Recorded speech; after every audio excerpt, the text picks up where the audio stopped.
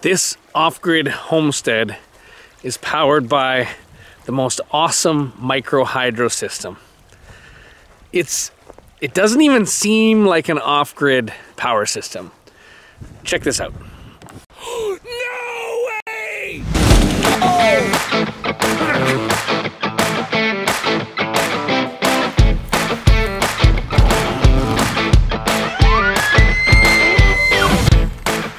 That was awesome.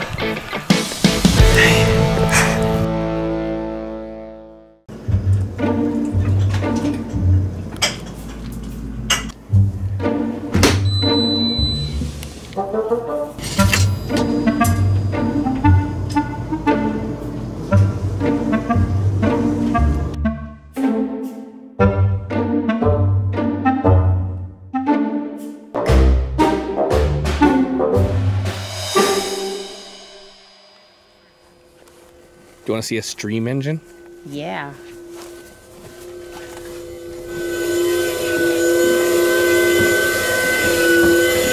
There it is. That is the heart of it. That's the magical thing that makes everything work. Really? Yeah, that's it. That little guy right there, he's a stream engine. Says right there, stream engine, and it's from these guys, Energy Systems and Design. Look at that. Made in Canada. New Brunswick. Wow. Yeah. And they're good guys. They're still there, and they're engineers, and they'll answer your questions. And this product has been running non-stop for 15 years. Wow. Isn't that crazy? Makes me like probably. Don't touch it. Yeah. Yeah. But it's like a really, really fast potter's wheel right now. Yeah. I'm not sure. So it's got two nozzles, but actually you don't need to have them both turned on. And in fact, one of them is turned off right now. I can turn it on. Let's see what happens.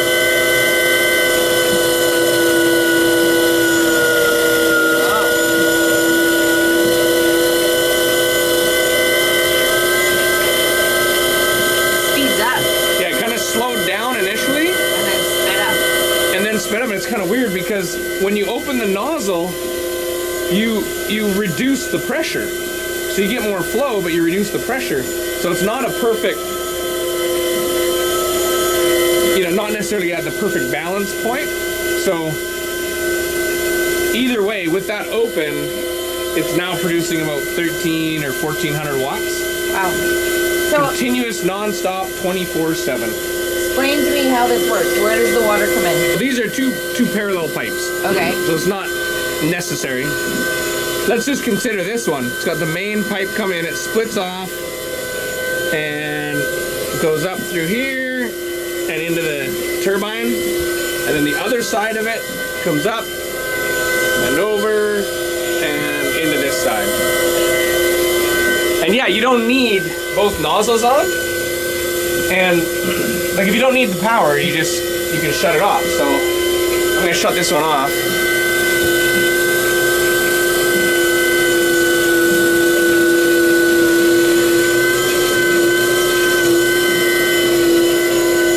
And the pressure, this thing is not totally right. I think it's actually closer to 45 PSI. Huh. But whatever. And that's it. Look at this. It's a pretty tidy little setup, right? Yeah. Totally simple looking. Wouldn't it be a shame to just have too much power all the time? What would we do with all the extra those power? Hot showers? Hot showers like non-stop. We should go look at the intake because that's where this meets nature, right? That's where the stream is. And we haven't been up there for a long time, so it's probably overgrown a little bit. Let's go have a look.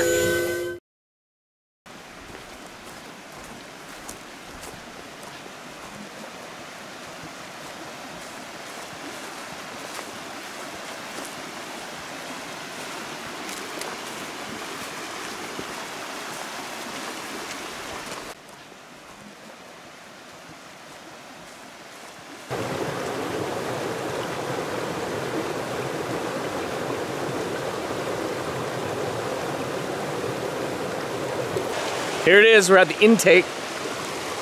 And this box right here, this old wooden box, is like the settling pond. So water's coming in from in the main channel. This ensures that the water going down to the house is clean. And we're actually gonna clean this thing out. We're gonna clean out this silt. We can open up this gate at the end of that rope and flush this box out and clean it all out. We're about 800 meters from the house in total pipe length and about 30 meters of elevation. And you have to do your own research on hydro, but hydro is all about the combination of flow rate versus pressure. So you can have less elevation, but you're gonna need a lot more water. Or you can have if you got really steep country, you could have a little pipe with a little bit of, gallons per minute, but super high pressure. This one, it's kind of in the middle actually. We are going to open the gate and flush it out.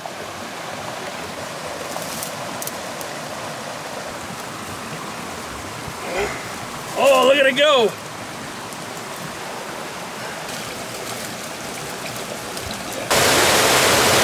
Now we've blocked the intake, and now it's actually draining and flushing it all out. And by blocked, I mean like blocked.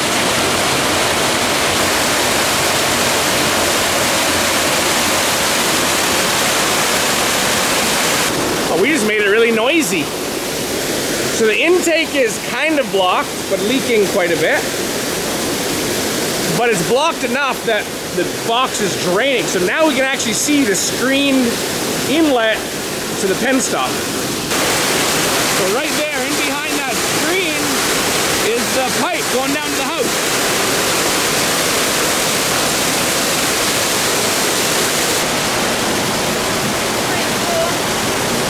It's like an ancient piece of technology in the woods out here, eh?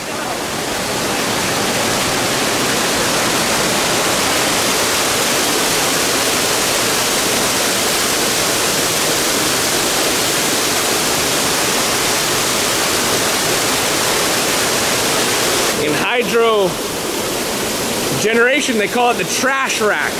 The big screen, and it collects all the debris that might want to go through.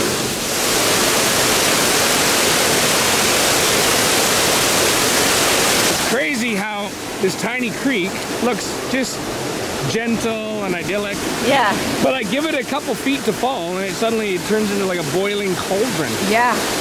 I can't believe that. Yeah, it's amazing, right? Yeah.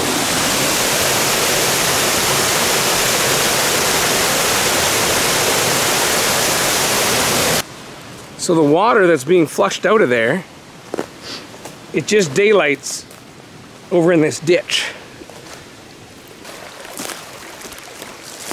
So look at that, there's nothing up there. But the drain pipe comes out of the ground there, and then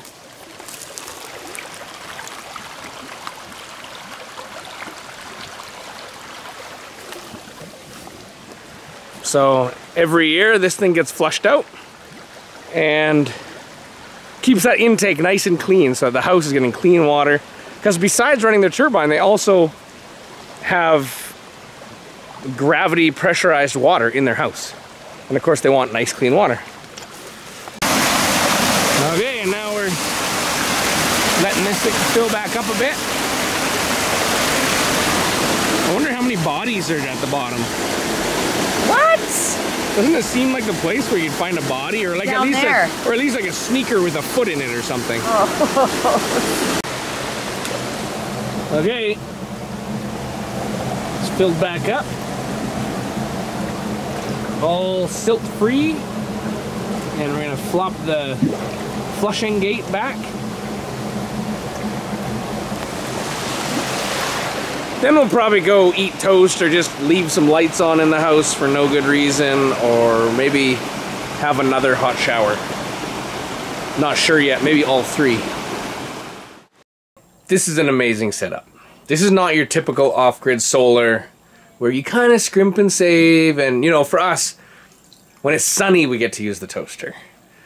And in the summer, we have excess power, and in the winter, we don't. This system it's so different. This system has constant power almost all year round. Only sometimes in really cold weather when the creek is freezing is the reduced power. But otherwise, it's full steam all the time.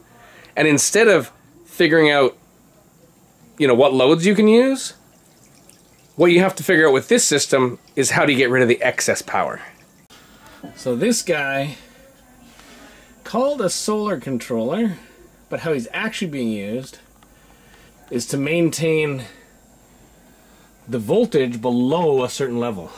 So right now it's at 52.5-ish volts. And this thing will maintain that voltage by turning on the electrical heating element in this hot water tank. So if the voltage goes any higher, this guy turns on the hot water tank. And so the hot water tank, by consuming electrical power, maintains the voltage when it's generating too much, but also provides hot water for the whole house. You have hot water, like for free, kind of like as a bonus. But if you're still not using enough, then the hot water tank can get too hot. So it needs a little protection device, and that's what this little tiny guy does. So he's checking the temperature in there, 43.8 degrees right now, Celsius. And if it gets too hot, he'll open up this valve here and literally dump hot water outside. I know, it's terrible.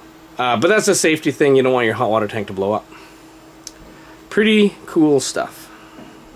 If you've got the right terrain, if you've got running water, if you've got a hillside with an elevation, it can be amazing. Amazing. You can have too much power. But you can tell, right? There's a fair bit of infrastructure. Like, compare it to solar, unskilled, you can still install a solar system in, you know, a few days or a week or two, and with some help. It's not too hard. And it doesn't require hundreds of meters of underground trenching and all sorts of waterworks, and then an intake infrastructure and a turbine. So it's a lot more capital. It's a lot more effort up front. So it's, you know, it can be good, it can be bad. It's definitely amazing.